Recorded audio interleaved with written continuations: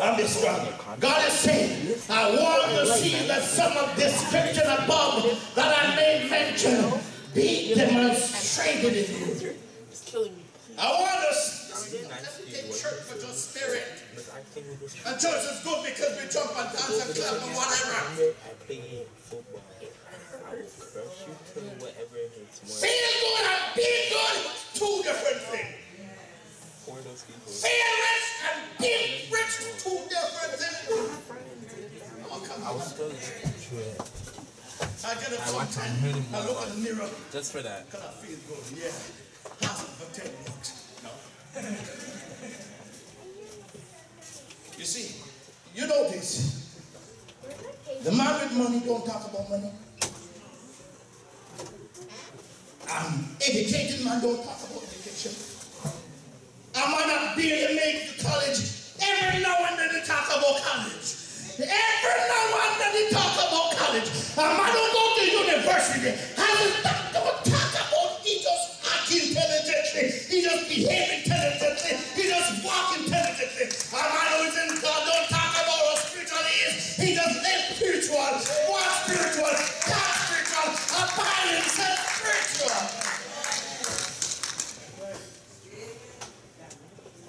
Never tell him how long I'm saved unless you ask me. Don't tell him I'm a Christian unless you ask me. But if you can't look at me and you spend half an hour with me, 10 minutes with me and talk to me, if you can't tell there's something different in me above you, then something is wrong unless you're just like me. I believe God is saying, where's the light? Oh, come on. Where is the light? Where is my expectation of you? Oh, I know you can't give you the media of order.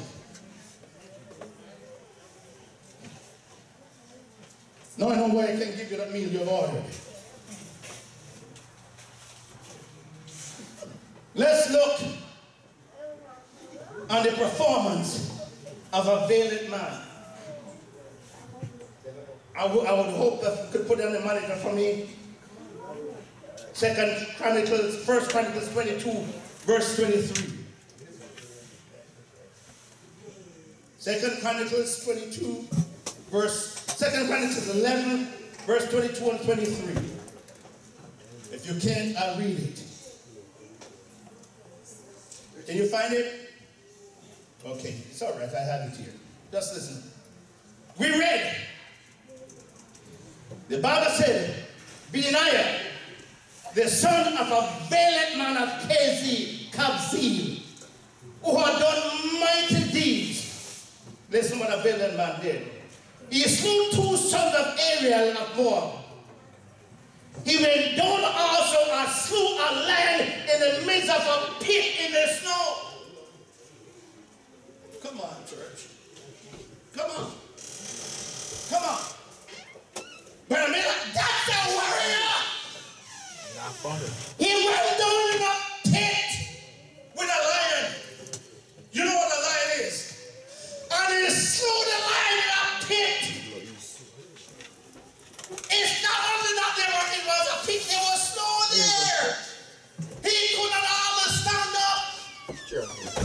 But the power of God and the determination that he had, he slew the lion in a pit. That's a valiant man. Oh my God, that was one of David's lieutenant.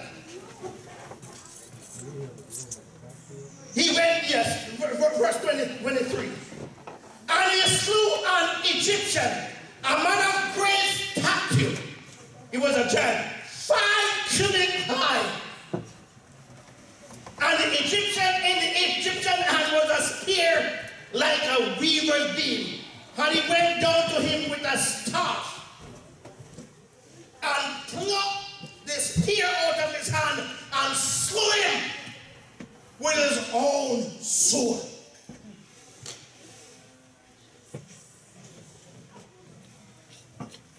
Jesus have mercy. How he get in the pit, I don't know. Oh, come on, some of you in some pit and you don't know how you get there.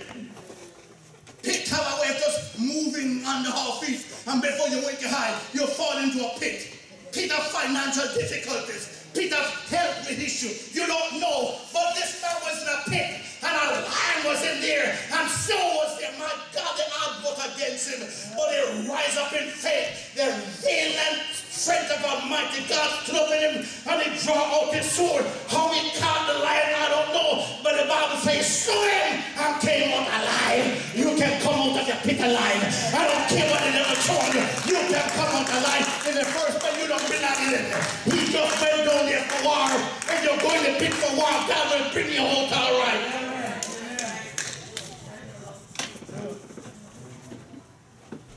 Wait on the Lord and be of good courage.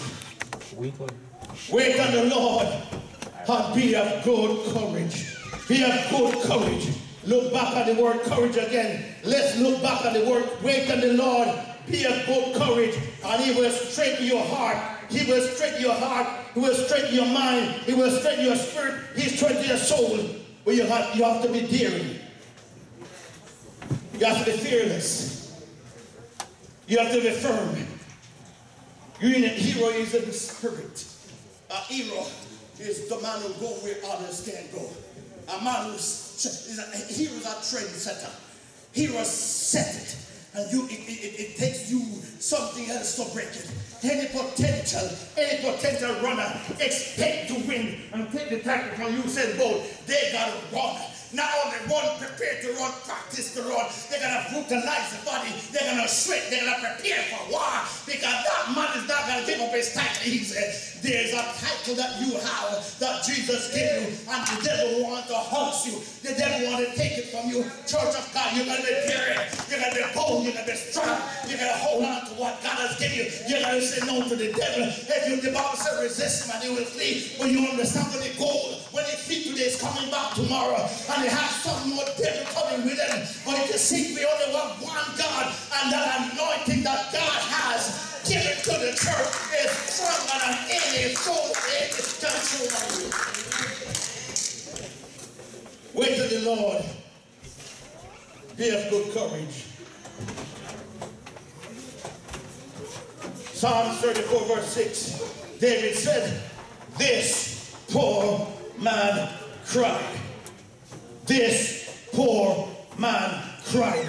Poor in this context does not always associated with doesn't have money or finances. Poor means humble. Poor means humility. Poor means surrender. Poor means release to God. This man surrendered and gave everything to God. This poor man cried. Why you cry? Nobody cry unless you're extra happy. This context is not happy. He cried from the bottom of his soul because something down there was bothering him. There was issues down there, trouble down there. But this poor man cried, and the Lord heard him and delivered him from all his fears. There's a fear that's not the land, but there's also deliverance in Jesus Christ. What I come to understand about the Christian faith, we take this thing to light. We take this thing to light. We take this thing to light. Too much of me is in my substance, and little of me is gone to Christ. Too much of me is spent on the physical, and little is on the eternal. When I die tonight, tomorrow, next year, hereafter, what do I carry with me?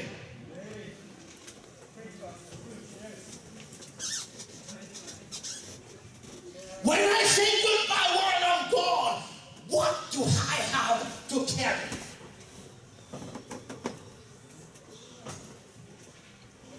No matter what we put flowers in the grave. But everybody will better to use it because I'm not smelling it.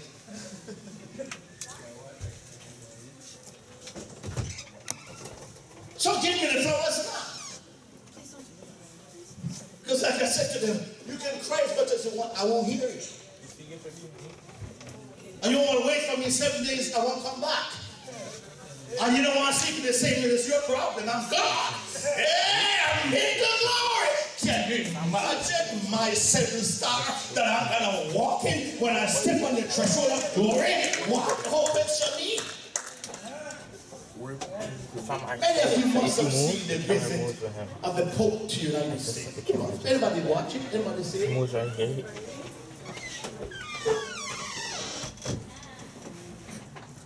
I'm going to read, thank you, I'm going to read the prayer that the Pope prayed.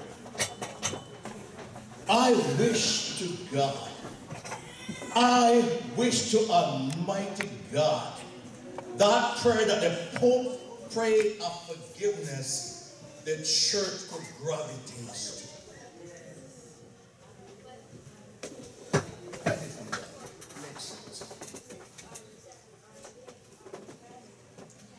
When I look at the royal treatment, when I saw the man was surrounded, when I see he was applauded, when I see how he was reverenced, when I see how he was untouchable, when I see how particular they landed the plane and how they made sure the Holy Royal Highness, whatever it is, was so taken care of.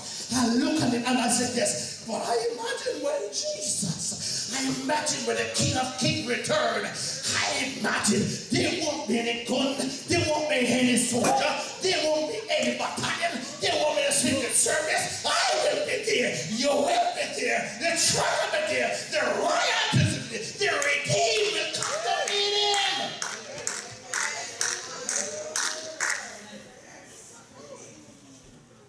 With all the fanfare, God forbid, not criticizing, I'm not doing that. With all the fanfare, rise up to this helicopter. He's gone. That's the misery. That's the pain. You see when my priest come? Hey, church.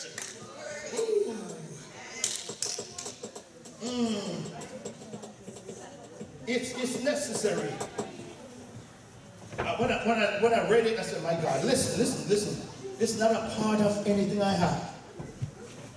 Pope Francis' message about family. There's no perfect family. We have no perfect parents. We have no perfect. We are not perfect. There's no perfect marriage. No perfect person. Neither we have perfect children. Yes, amen, I can say that. Yes, I can say that. I didn't say this before. We have complained about each other. We are disappointed by one another. Therefore, there is no healthy marriage or healthy family without the exercise of forgiveness. I want that word to sing.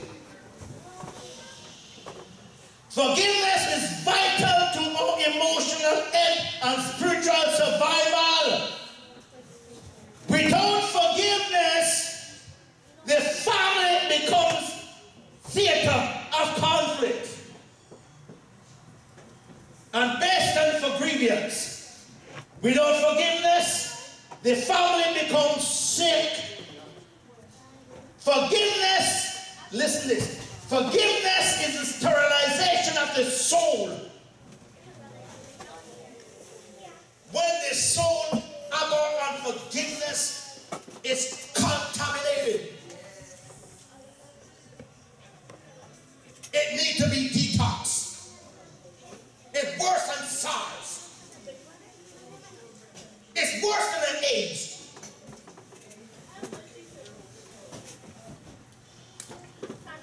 Where was I? Forgiveness is the sterilization of the soul and cleansing. Forgiveness is the sterilization of the soul, cleansing the mind, and the liberation of the heart. Anyone who does not forgive has no peace of soul and communion with God. Yes, You would expect me to preach that. We Pentecostal people expect to preach that. And sometimes we say, but that's what he said. Your soul needs to be contaminated. Anyone who does not forgive has no peace of soul and communion with God. Pain is a position that intoxicates and kills. Maintaining wounds of the heart is a self-destructive action. Did you hear that? Do you understand what I'm reading? My God. Let me read again.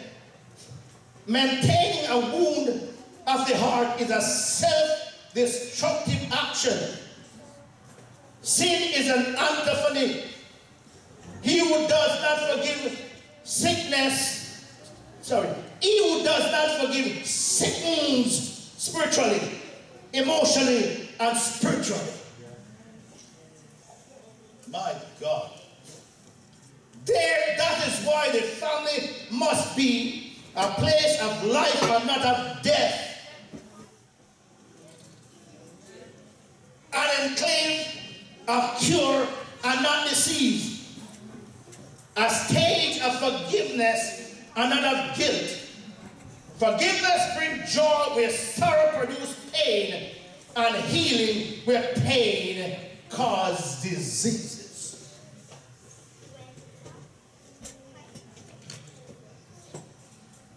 When I read it, all I could say is, search me, oh God, and know my heart. Try me and know my thoughts. See if there be any uncontaminated, unforgiving, any dregs and dirt that settles in my system, in my mind. Cleanse me. Detox me from every sin. And set me free.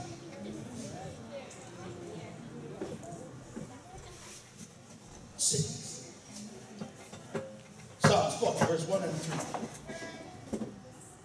I waited patiently for the Lord, and he inclined unto me and hear my cry. Courage. I wait patiently on the Lord. Patience means process. I waited patiently on the Lord. And though I see others are blessed, so I think that I'm not blessed. I see them drive cars that I wish I'd drive. They live in homes I wish I had. They have more than I wish I had. And it's not that I'm doing everything I can. But God see, it's because what you are, they have them in you. You know what you're asking for? The husband you're asking for. You want him to be so saved. You want him to be a part of you, of me. Come on, I'm making him for you. I see one out there for you, but he needs a big over. I'm making him over. If he comes just like you are, you can't handle it, and he handle you. Just as if I give you a certain meal, you can't handle it. It's processing. He's processing. That position you wanted, I'm preparing you for it. You're too jumpy, you can't get it. You gotta deal with people that jumpy. If you're jumpy like they're jumpy, aging like they're aging, no, I need to calm you down. The job is there, but I'm waiting on you. If you will step up, you get it. Church, what God have in store for you. The Bible says, I have not seen, neither he heard, neither had the hands in the heart of man what God have in store for his children. God have a lot in store for us. You seem to blame yourself for it. I waited patiently, Lord. He heard my cry. Hear what David said. He brought me up also out of a horrible pit. Wow. Out of the miry clay. Remember when they caught the prophet Jeremiah? They threw him in the pit. The Bible said, and they was not walking deep. What happened? He sunk in the mire. That when the whole water build up debris times and times. And when the waters drain, what there is mud. And they caught the man of God and thrown in the pit. Yes, you may be in the pit. But you know what I love about God? He knows to get dirty with you. If you're dirty with him, he come right down there with you. He come where you are. And he have a way to take you out of the pit. And he will let a part say, come on, and set my feet on a rock to stay and establish my going. Hallelujah. God's about to set some of us up on a high pedestal. Let the heaven pull the carpet on their feet and let them throw in the pit. But God is away coming down in the pit and set me up on a rock to stand.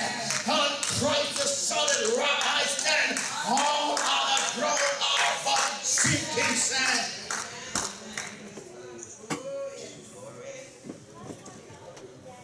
Not only that. Change my tune. Maybe I couldn't sing when I was in the pit. Maybe I couldn't sing when I was sunk in the mire. When they mistreated me, arrested me, put me under the cellar. When the cellar was not enough, they threw me in the pit. But thank God, I cried to God in the pit. You can cry to God from anywhere you are. That's what the devil can't take from you. The devil cannot take you from the communication with God. He cannot do that. He doesn't have that power. They put in dungeon. You can call to God from the dungeon. You can call to God from the miry clay. You can call to God from the pit. You can tell him everything. Yes, he take me out of the miry clay and he set me up on a rock and established my going. And he said, you know something? I can't just sing you like this. I'm going to put a sign in your heart. A song of laughter. A song of joy. A song of gladness. You can praise him after the pit is praise. After the dungeon is praise. After the pit is worship.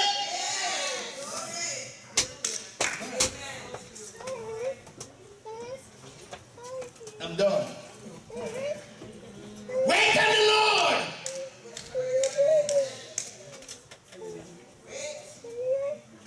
If you're an honest French fry, you would have been eating a long time.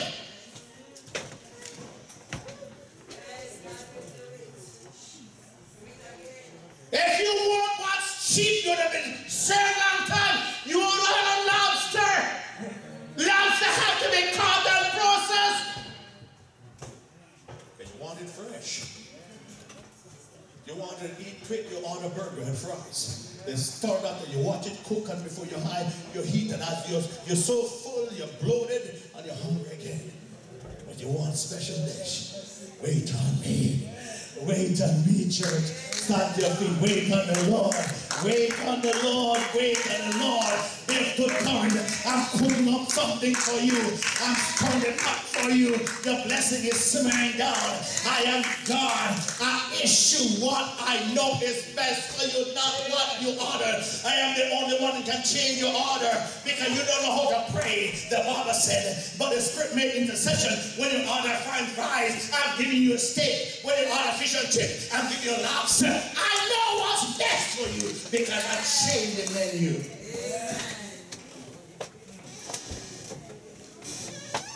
Take courage, church. Come on. I've been naive not to know some of you are going through tough times. I've been naive not to know some of you are going through the mill. I have to be naive that we have a saying that you have to just swallow your spit and go. Sometimes you just come to you swallow your spit and come. Sometimes you drink something that it just smells as good. Just cock your nose and spit it out. Oh Lord, I'm cursing. Bitter pill, bitter pill, bitter pill! But I'm saying in the name of Jesus, you can stand.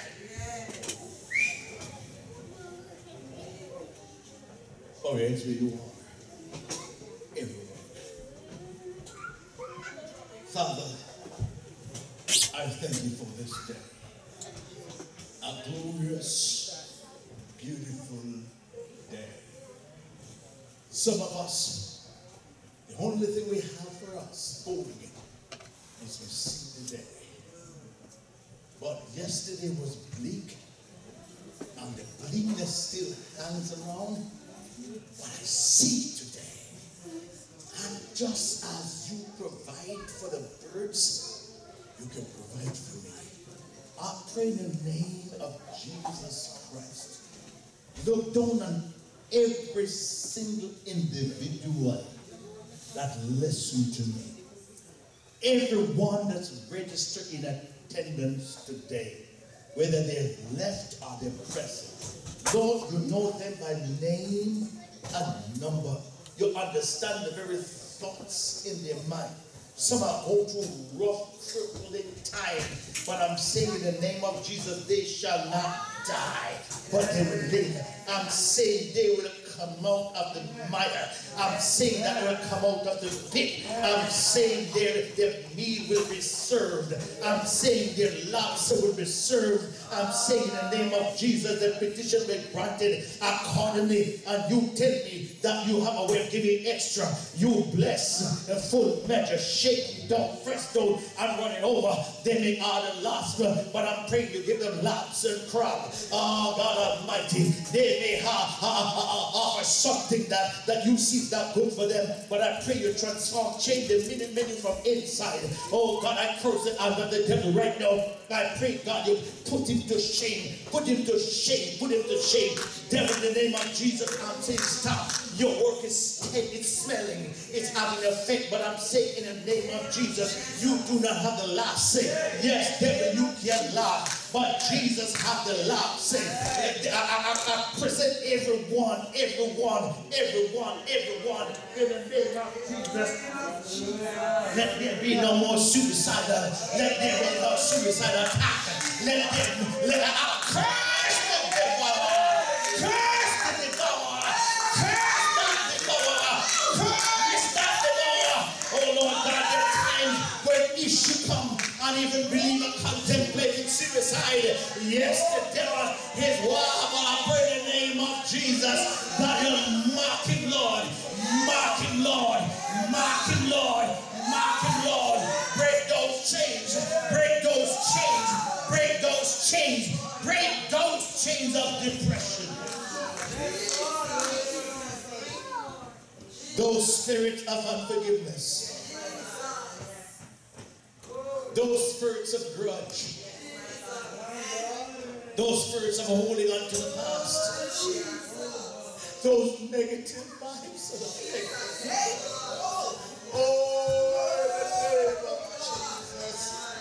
In the name of Jesus. The spirit of heresy. The spirit of cargo breakup.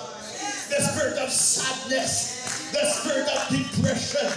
Oh, in the name of Jesus, this poor man cry, hear a cry, hear a cry, hear a cry, hear a cry, hear a cry, and have mercy upon us, and heal us. Plant our feet on the rock, Lord. Give us a song. Let this week be a week of singing. Are we, in spite of what hangs around us, let us sing. In spite of what we face, let us worship. In spite of what comes upon us, let us worship.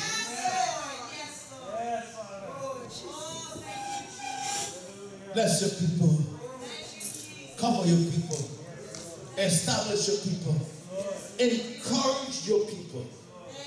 Give us what we lack, that we'll eventually be who we ought to be. This we humble pray and ask, oh God, in the name of the Father, in the name of the Son, in the name of the Blessed Holy Spirit. Praise the Lord.